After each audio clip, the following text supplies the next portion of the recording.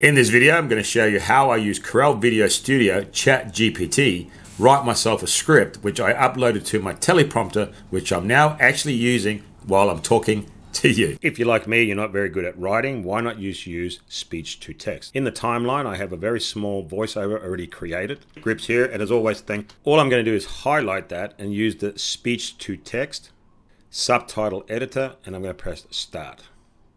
Now, sometimes because it's such a short text, you have to rescan it. It may happen, it may not happen, but it's a very simple fix. Now your text will come up.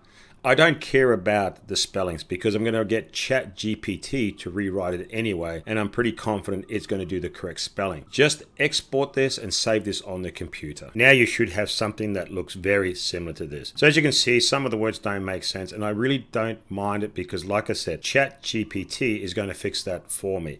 I'm going to highlight everything, so Control A, and now I'm going to go to ChatGPT. Here we are at ChatGPT, and I'll show you exactly what I did. I started a new chat, and what I asked it was to rewrite the script that I'm going to paste below. I asked rewrite the script below and add some humor. In order to actually copy and paste this text below, hold down the Shift key and press Enter.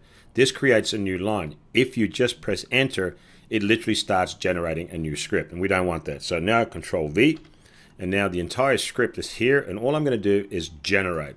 So here's the entire script, and now ChatGPT is going to rewrite that and make it much better than I ever could.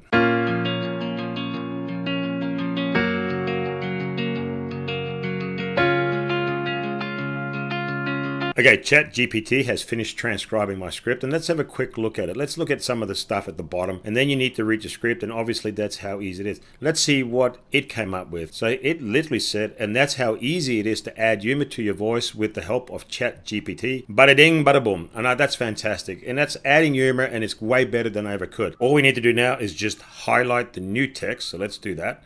I don't need this at the top, but I'm just going to click and drag it all the way down, and then Control C. And then I'm going to use a notepad or a word pad and then basically rewrite the whole thing. So Control A, get rid of the original one, Control V, and now I can save this and upload it to a cloud. The reason I upload it to a cloud is so that I can download it to my telephone. I'm using Prompt Smart, and this is what I am using then as my teleprompter script. So I'm going to launch it, and all I'm going to do is add a new script. So add new script, import script right here. Then I'm going to go to the cloud where I stored it, and I stored it in OneDrive. Now I'm using one called GymText. I'm only using this as an example, so let's go into find that new file, GymText. Here it is. Click on it, and it will now download it to the Prompt Smart, and here it is.